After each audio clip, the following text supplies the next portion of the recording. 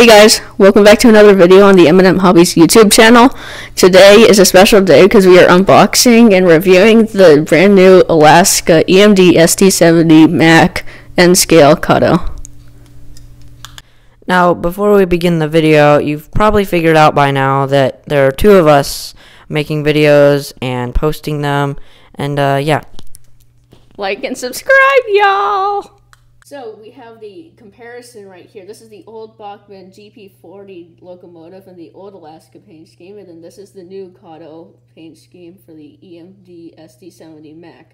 Different row numbers, 3008, and then 4011 is the locomotive number for this one. So guys, this is the Alaska engine right here. As you can see, it has the constellation there with the North Star, the Big Dipper right there, and then it has the blue and yellow striping with the yellow catwalk and the good old cab, and it does not have numbering on the top right there on the top of the cab, but it does have the Alaska Railroad symbol on the front, and yeah, it's a pretty cool engine. I really like how the blue striping, this is the new design of the locomotive. It used to have a big, huge Alaska sign written alongside of it. They also have windows right here. And then it also says Spirit of Denali on the front. It is pretty cool. And the lights do work. We have confirmed that. And that's a good sign. So, yeah. And on this side, they also have a big old brake reel in the rear. So, yeah, let's take it on the track.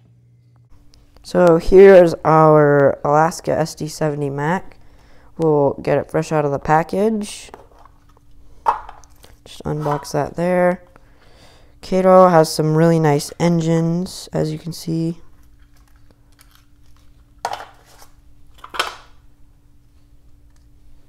Here it is. Alright, we'll just slide it on the track right here, and there it goes.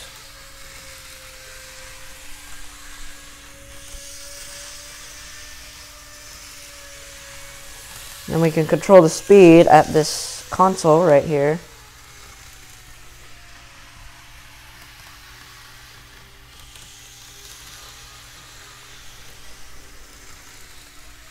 Seems to run pretty well. If you're still watching this video like you should be, please make sure you push that little red subscribe button that's below this video and the little like button. And we'll see you on the next video. Peace.